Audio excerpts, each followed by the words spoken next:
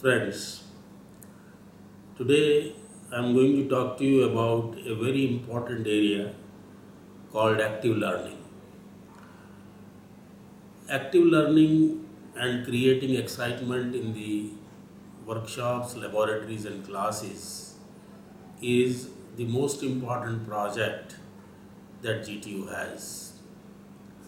It is very important that our classrooms and our laboratories do not become boring places.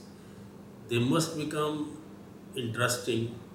They must become places where we learn from each other, and must become places where, when we do the learning, it is seen as a discovery process by us. The idea is that whenever you go to your class, you should be able to participate, you should be able to learn, and there should be an excitement that you have learned something useful. Engineering is a very interesting discipline. Engineering is a discipline which has created this world as you see it today. Engineering is a discipline which is going to create the world of tomorrow. So you are going to create a world which does not exist today. There will be thousands of products which do not exist and which is going to be there tomorrow. Just as there are thousands of products which we are using and they were not there 10 years back. So the world is changing, and it is changing because engineers are developing new ways of doing things, new ways of enjoyment, new ways of living. Such an interesting area has been made boring in the classes. So we have to see that we somehow retrieve the learning processes in engineering from the boredom into which they have fallen. We have started a project under which last year we conducted 8 workshops where we talked about how to teach subjects which are normally considered to be boring in such a way that classes become interesting. We talked about calculus, how to teach calculus in a more interesting way, how to teach computer graphics in a more interesting fashion. So these are the kind of things that we have discussed.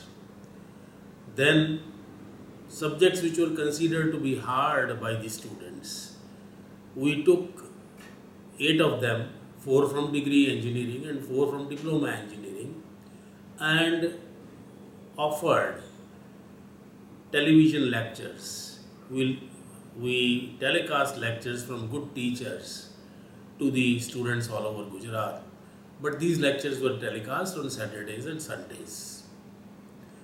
We realized that some of the students may not be able to see those telecasts. Therefore, we took videos and put them on the web so that those who had missed seeing the telecast may be able to still take advantage of the lecture. Now, then again in the second semester, we took 5 subjects from diploma and 4 subjects from degree, and we have been telecasting the lectures. I hope you have been taking advantage of these lectures either from the telecast or from the video which we put after the lecture on the web. But I want to talk to you about something more than that. I want that you should participate in this particular process of making the lectures and laboratories and workshops more interesting. What I want is that every group of 5 or 6 students should come together and say that they are interested in a particular subject, they know a particular chapter very well, and they would prepare the slides for teaching that subject. So what I want is every group of 6 students to prepare PowerPoint slides for teaching one chapter. But these PowerPoint slides are not to be the usual PowerPoint slides with statements and equations. Yes, statements and equations are required. You have to talk about what you are going to teach. But They should be accompanied by graphics, they should be accompanied by videos, they should be accompanied by pictures. You should show what the applications are, and then you should talk about the subject. It should not be that you just write equations. You have to show what the effect of those equations are. What happens if a particular parameter in the equation is changed? That is the kind of thing you have to discuss. So the idea is that the whole lecture has got to be made interesting. The rule is you do not continue in the same monotonous voice for more than 10 minutes.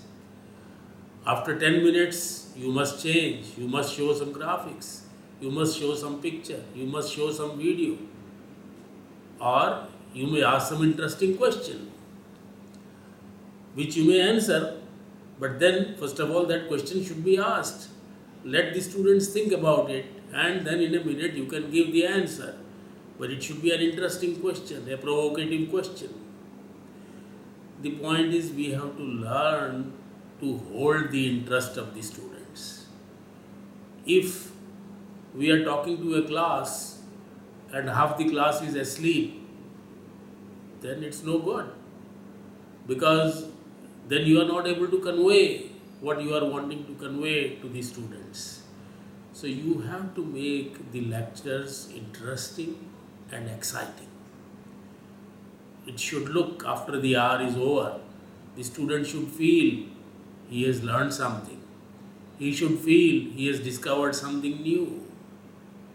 When he goes to the laboratory, for example, it should not be that he just takes a few measurements and writes a few pages. Well, we don't want to waste pages without learning anything. So therefore, every laboratory must be designed to be different.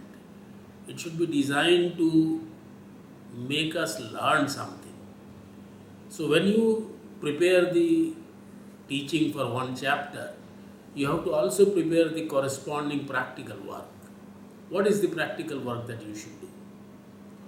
In each subject, you have to visualize what kind of project you can take, what kind of design problem you can take from day one, and how that design problem, that particular project, could lead to learning of the whole subject. It is possible sometimes to think of a single project. You begin on the first day of the project, first day of the lectures of the subject with that particular project. As you learn, the project builds up. When you end, the project is also complete. You can visualize some such situations. It may not happen in all the subjects, but in some subjects it may be a possibility. So what I want you to do is to think about how you could teach a particular chapter in the best possible way. After you have prepared this material, send it to us. You have the email address of Active Learning. Send it over there and we will have a look. A group of students who design the best learning material will get an award from the university. So be ready to prepare this kind of course material. And please remember, if you were to prepare an outstanding course material, we are going to put it on the web. The whole world will use it. There are engineering students in China, there are engineering students in US, and in fact in all the 270 countries of the world. Most of the engineering students today are very familiar with Google and they use internet.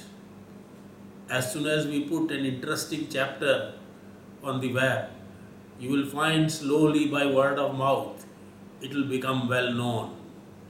If, for example, a student by the name of Pankaj Patel has prepared a set of slides which are being used by the students all over the world, then everyone will know that this Pankaj Patel of this particular college of GTU has prepared this material. So make the material exciting, make it interesting so that the whole world uses it and the engineering students from all over the world remember that they learned from the material prepared by you. So let's move ahead. Let's prepare course material which is the best in the world. Today we are using course material prepared by IITs, which is good. We are using course material prepared by Stanford. We are using course material prepared by MIT. These are available on the web. Excellent course materials they are, and we should be thankful to these great institutions for putting this kind of excellent material on the web. But then let's also try to put our material on the web, and let's see whether the world says that our material is the best or someone else's material is the best. Let's try to work. It is quite possible for us to prepare the best of material and ensure that this material is so interesting that people will use it from all over the world. So please come aboard the active learning project. Join the active learning project, not only by listening to the lectures, not only by using the video lectures which we have put on the web, but also preparing chapter by chapter the course material which will be used then by your class fellows, by your successors, those who come after you into engineering, and by the students of the rest of the world. Let's prepare active learning material which is excellent for the whole of the world. Thank you.